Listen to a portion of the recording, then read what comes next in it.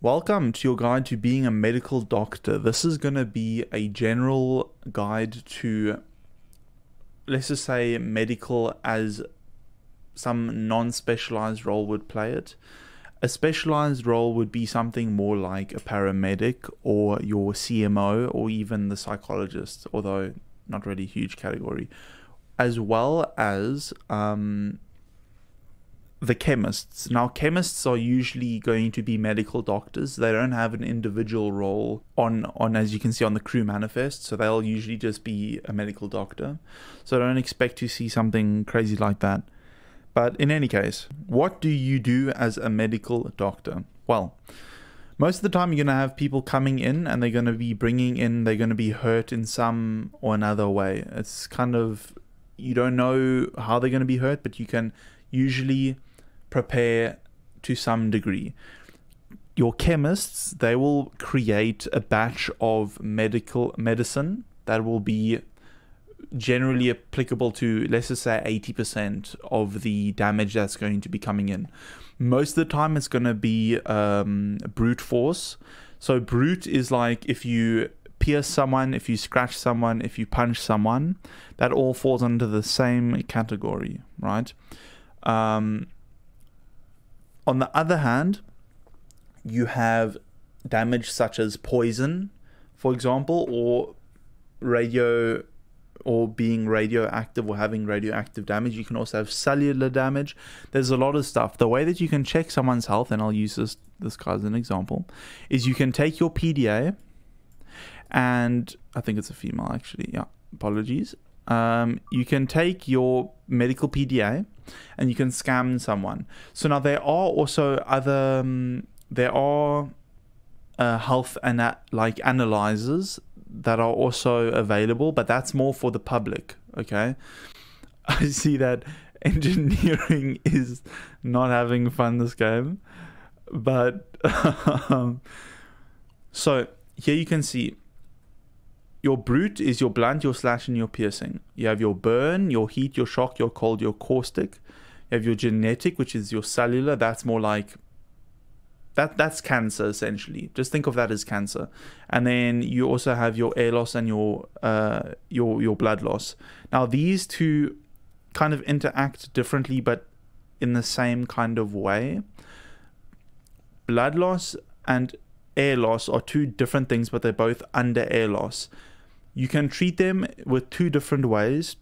Well, there are multiple ways you can treat them, but I will go over medicine and what kind of medical things you're going to need. I'll go over that just now. But for now, just focus on the fact that there are different types of damage and you need to scan a patient whenever they come in. You are going to have people coming in and they're going to have a type of damage most of the time, or they are going to drag in a dead body. Let's just pretend though that someone's come in with an injury. What are you going to do? Well, depending on how severe the injury is, let's just say it's 10 burn or something very small. You're gonna be able to take ointment and you're going to be able to click on them. Now there's no damage you can heal with the ointment. That means that you're done applying with ointment, right? Now ointment is not the best way to treat someone who's got burn damage, let's just say, for example.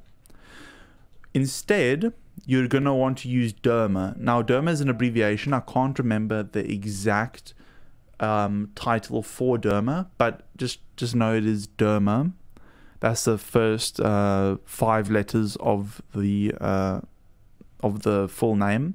So if someone asks for derma, you know that they want to heal burn damage, and that falls under the entire category, right? That's not just like burn damage. Oh, that just heals heat. No. Burn damage heals the entire category. Bicar will heal blunt damage.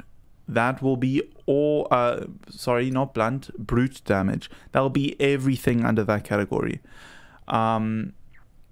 So there are a few pills that you'll want to ask your chemists to make first.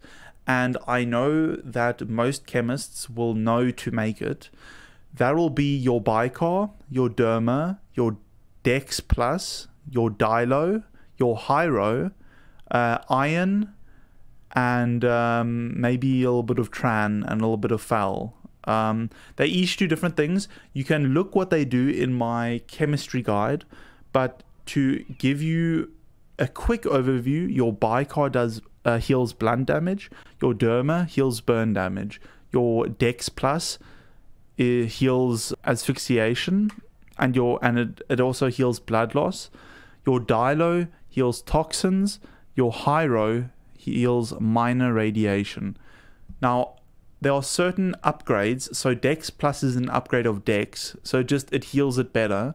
But there are certain upgrades like Arith, which will heal heavy radiation, but it also uses brute damage, right? So you can literally just think of that like chemotherapy, right? So I'll give you the whole list on how to create all that stuff. You know, all the ingredients, all that'll be in a chemistry guide. But for now, you just need to understand how to treat patients. Now, overdosing. You want to give someone a pill, and then you want to wait about 60 seconds, depending on how bad it is. When it comes to bicar is not as easy to overdose as something, for example, as Tran, it'll overdose very easily, and then you're gonna have a lot more issues. You're gonna get poison damage, probably.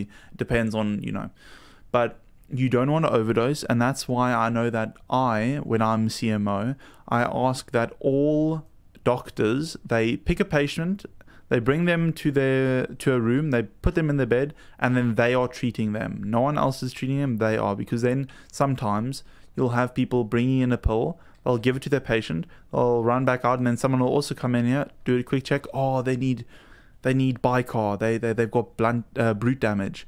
Nope, overdosing them. If first learning medical, I would suggest shouting out loud what you're giving someone, what pill you're giving someone. And then you just keep on using your medical PDA on them, and then seeing if they're getting better, right? That's essentially what it is. Now, there are multiple intricacies that come along with that. So, for example, gauze, blood packs, ointments, and brute packs, they each do important things when it comes to healing someone. So a bruise pack it's in the name, help with brute. Ointment, as I mentioned before, will help with burn. Blood packs restores some of your blood loss. It does, as far as I remember, it doesn't stop the blood loss, but it does help with it. And then your gauze will stop bleeding, as I asked in chat there, because I forgot. But regardless, let's move on. So, you've had a patient come in. They are hurting in burn damage. You bring them in, you sit them down. Now, medical beds, when they are buckled in, they start healing slowly, right? Now, you need to understand that some people are going to come in critted. Now, what does critted mean? If someone's in crit health, it means that they are immobile, they are unable to do anything, and they are like in the process of dying, right? You will have a fair share of people coming in crit. When it comes to crit, what you want to do is you want to stop the bleeding. You want to give them whatever health, alternatives that they need. And then see the power's out again. You need to then try and get their health up, right? So that they don't die.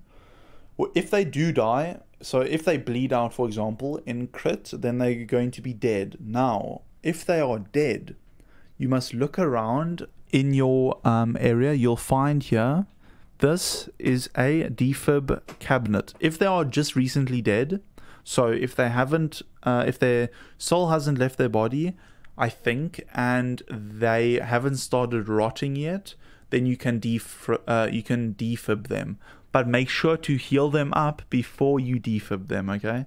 That's important, because if you don't, they're gonna get shocked awake, and then they're gonna tick straight back down into death again. So don't make that mistake. You need to heal, then defib, okay?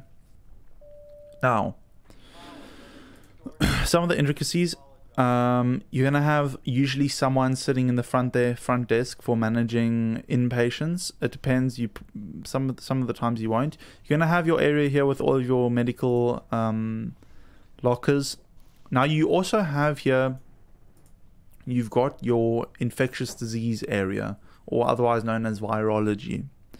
This is for viruses that spread. There are cures to each individual virus. I will go over that in chemistry, because some of them you can make. So some like spacillin you need to craft, but there are also some drinks from the bar that you can help with. Here you have your chemistry department. As you can see, they are hard at work creating stuff. Again, I need a whole guide to explain to you chemistry, because it's a whole process, but just know that they create pills and you need pills. So be nice to your chemists, okay? Cloning. Now, cloning, what happens if someone comes in and they have taken extraordinary amounts of damage? You can't revive that person. So what do you do? Well, you bring them over to cloning. Now, I'm sure you've been cloned before, because most people have died. But if you're very new, then this is how you clone. So this is your medical scanner. You're going to take the body, you're going to drag it. So you're going to control click on the body, you're going to drag it in, you're going to come here, you're going to, let's just say the body's over here, you're going to drag the body in. So you're going to hold down left click, you're going to drag it in, and then the body's going to be in the medical scanner, right? Then if, let's just say, I'm gonna climb in, just that shows you that there's a body in the scanner. Now what you'd usually do then is you'd go to the cloning console and then or if you want to put someone else in,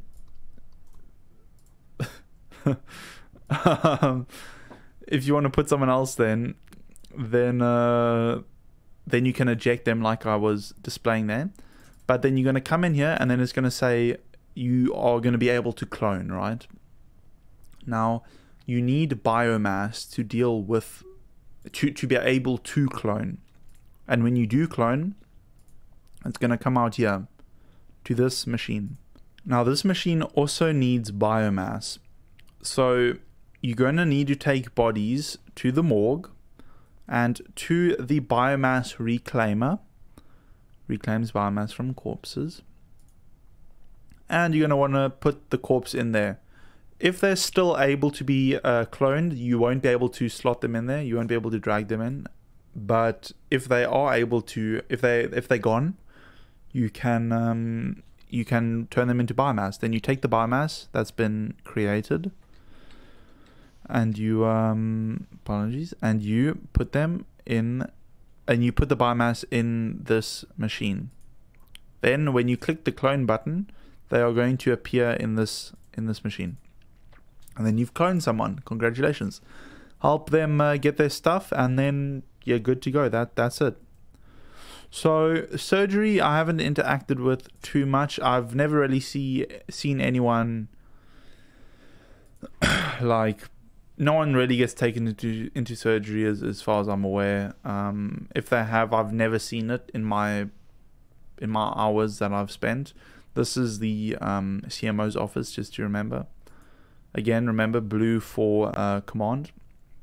And that's kind of the job as a doctor. Now there are multiple different intricacies, little tips and tricks. I'm going to make a advanced guide on medical that'll have little tips and tricks. I'll give you a quick one.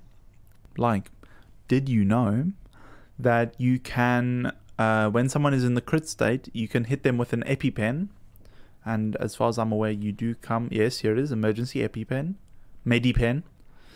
And it'll give them some, it'll give them a boost, and then it'll give you the time necessary to give them some pills. But in any case, that is my quick guide for medical. I will get into the more advanced aspects. So I'll make a CMO guide and I'll make a paramedic guide, as well as I'll make a chemistry guide. If I'm missing something, apart from the fact that robots, but I'll go into robots in a different video, but there shouldn't be anything that I'm missing. If there is, please let me know in the comments and I will try and get to them. If this turns out to be completely inaccurately false, then I'll make a new video. I'll probably make a remastered version in the future and, you know, dumb or compress a lot of this information, because I know I've been going for a little while now. But please drop a subscribe, and I will hopefully see you soon. Bye.